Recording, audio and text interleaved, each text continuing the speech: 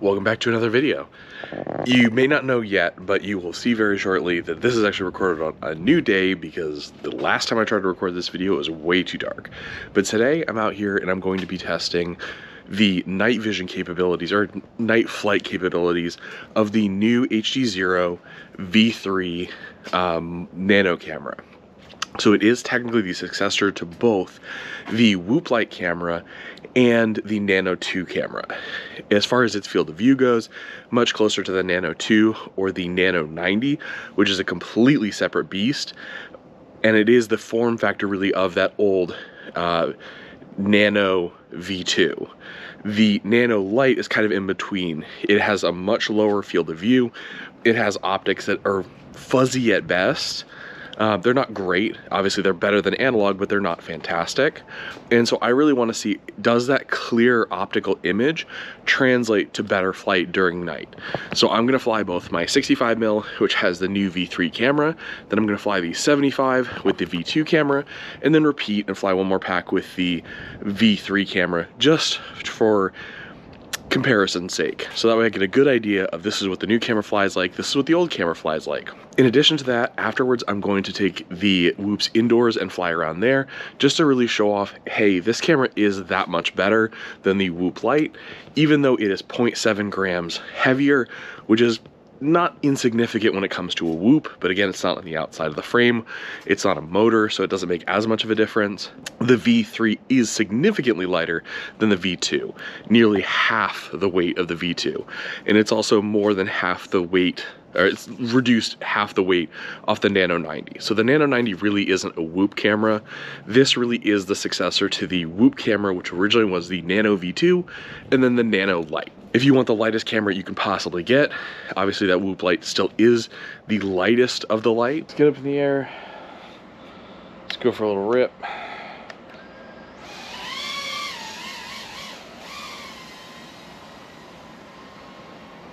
And here we go. Okay, so you see the wires.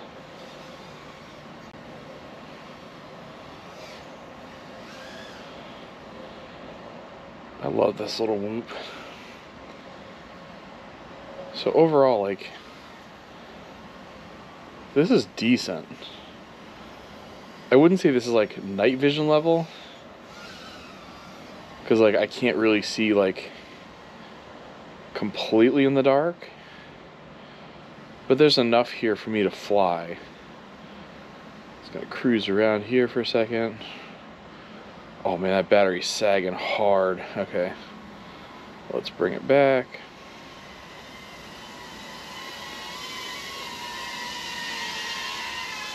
Man, even the GoPro battery's suffering. It is cold. Let's plug in the 75mm. And realistically, the only difference between these two is the motors and the prop size. They both run the Whoop Lite VTX, very similar flight controller. So the batteries are a little different, the props are a little different, but other than that, they're more or less the same drone. So here, we're gonna get this Nano Lite camera up in the air and see what we can see out here in the dark. All right, goggles down.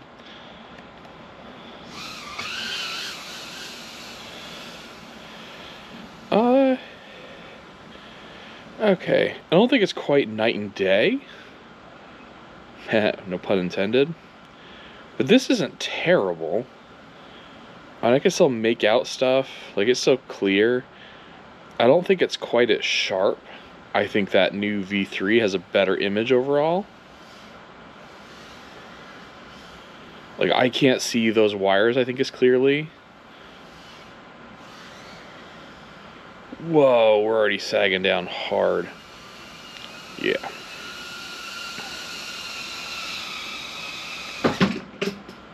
Whoops.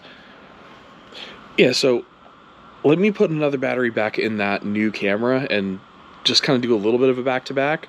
But overall, I think it's actually, it definitely is better, but it's not quite night and day like I was hoping it was, because it's definitely not a night sight camera. So this is not going to give you night vision, but I do think it gives you a better image overall. But again, let me double check that. Let's fly another battery. My little fingies. Okay. Here we go.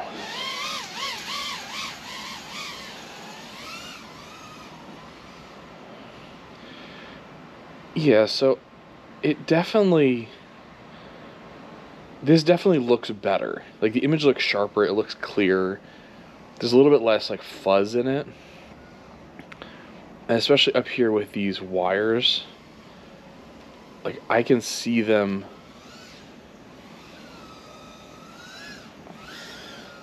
better, but they're not like, we're not talking about the difference between a night sight camera and a a night sight camera and a traditional camera. I do love this 65 mil.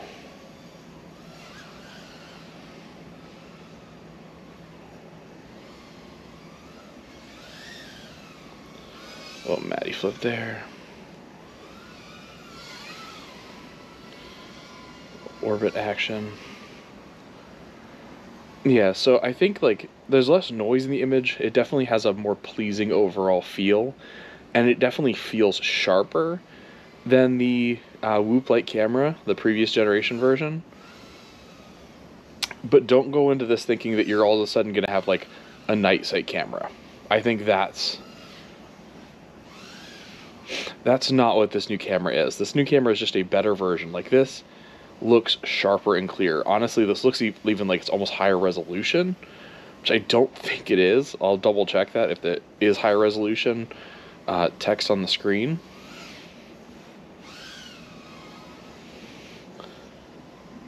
And before I land, before I run out of batteries, see if I can get this little power loop gap over here.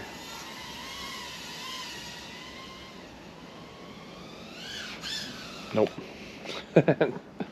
Okay. It was worth a shot.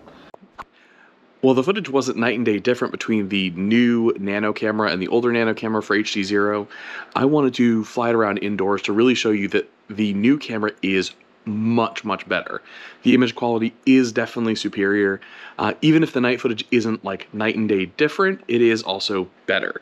So I'm gonna do a little flight in here, do a little narrated rip, and as you can see, it's bright-ish. It's not super bright, but this is going to be an environment people with these tiny whoops are going to fly in, and so seeing the picture quality in here side by side with the Nano V3 camera and the Nano V2 camera, which was included with the VTX, the Nano Lite VTX for HDZero. So let's get into it. I'm going to get my goggles on, get the whoop up in the air, and we're going to chat. Here we go. Just going to go up here, around the piano,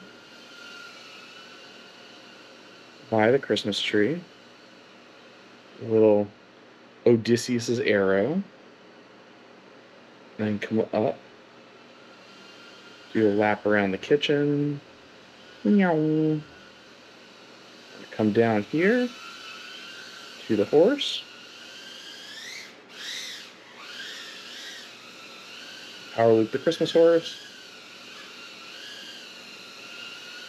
shoot this gap, oops, little bump,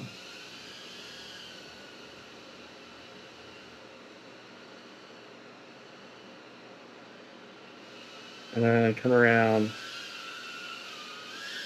yeah, one more time. Okay, and that's going to be the course. So that was the course. We're going to repeat that again with the new V2 camera, or sorry, V3 camera. Okay, so here we go. Right off the bat, the colors I think on the V3 Nano camera are just better. The image overall I feel is definitely sharper. Oops. I don't think it's going to make you a better pilot. It's not going to reduce your latency. But I think overall, it just feels and looks better.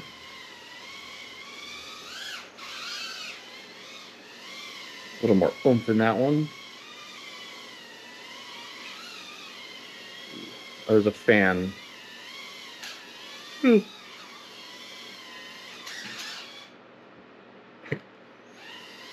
I'm not even going to attempt this. This fan right here is blowing me out of the air. Either way, this camera definitely looks better. It's sharper. You can see more detail, especially in like the Christmas tree. So when you're flying around, especially indoors, you just have more confidence.